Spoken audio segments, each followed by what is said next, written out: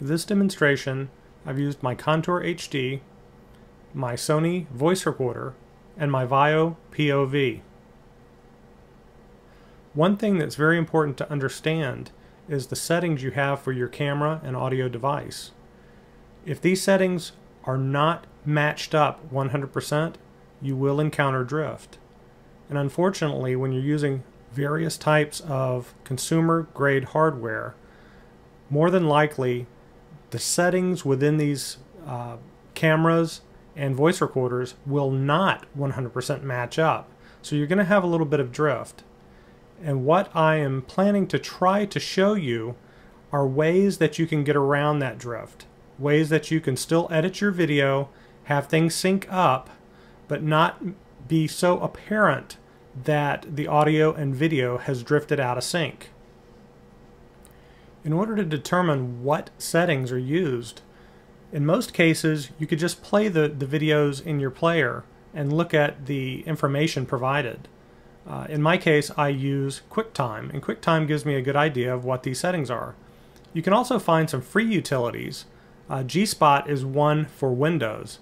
On the Mac, I use a product called Video Spec. Again, it's a free product, and it shows me what settings my videos and audio contain.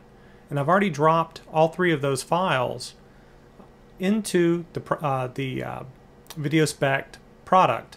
And I can see here each of the three files is listed in a column, and it shows me a lot more information than I really need. The important bits are what type of container is it in. A container generally references the extension of the file.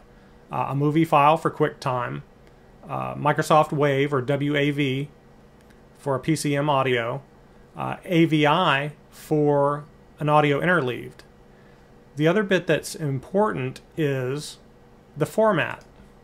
So in the case of my audio, I don't have audio recording, I don't have a video track, so there's nothing listed here. But for my Contour Cam, it records in H.264. For my Vio, it records an XVID. Actually, it's DivX. This reports it as XVID. XVID is the free version of DivX. And again, the 4Cs is really just the encoder, H.264 or XVID or DivX. And the other piece that is very important is for your video and to get them synced up is your frame rate. In the case of the Contour Cam, it uses what's called drop frame. So it actually records at 29.970 frames per second. The Vio records at a full 30 frames per second. And don't be overwhelmed by this. It's important information to know, but it's not anything that's going to kill you. The one thing that you want to decide is which of your files or which of your cameras is going to be your primary video.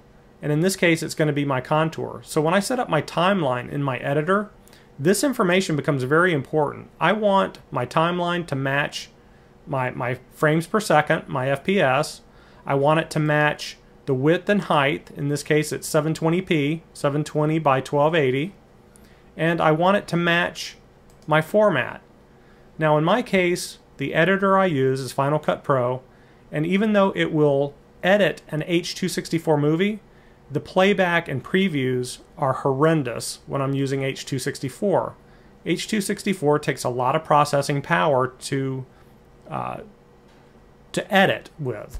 So what I generally do is I convert my files to a format that is more easily editable within Final Cut. And whether you do that step yourself or not is up to you. And what encoding you use in that step is up to you. In my case, I use a lossless encoding, which means that even though I'm encoding it to another format, it is virtually a lossless file, and it is something that Final Cut Pro uses. It's not a format that you would probably have on Windows at all. But there are other formats, other lossless formats that you could use. Just remember that if you encode to a lossy format, anything that really smashes a file down and compresses it really small, you're going to lose quality every time you re-encode. So if you do choose to try to get all your files into the same format for editing, make sure you're using a lossy, or rather a lossless format. On Windows, Huffy, I believe it's Huffy HV. I'm sorry, I really don't remember. It's been a very long time since I edited a Windows file or edited with Windows. But there are lossless formats available out there. Anyway, check on it yourself and determine what is right for you. And if I can bring up my files, you'll see that I converted the HD contour cam video, which originally was 1.1 gig, and when I converted it, it jumped to a whopping 15 gigs. When I converted the VIO, it jumped from 430 megabytes to over 8.5 gigabytes. So these files are just going to be temporary. I'm going to delete those when I'm all done. I didn't need to convert the Sony voice recorder file. It is set at 44.1 kilohertz and 16-bit sampling rate. And what I did is I went ahead and set that to the audio in both of my video files to that sampling rate.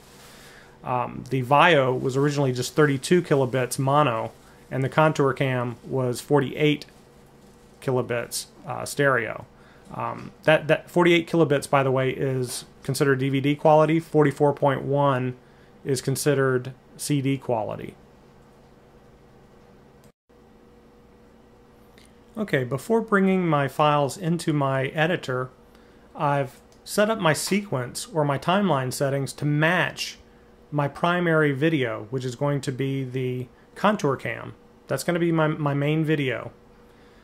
And I've got it set for Apple ProRes, which is a Final Cut Pro lossless codec. And I've got my audio settings for 44.1 and 16 bits. And that's what I need to have set up here. And I've got it set for full 720p, which is 1280 by 720.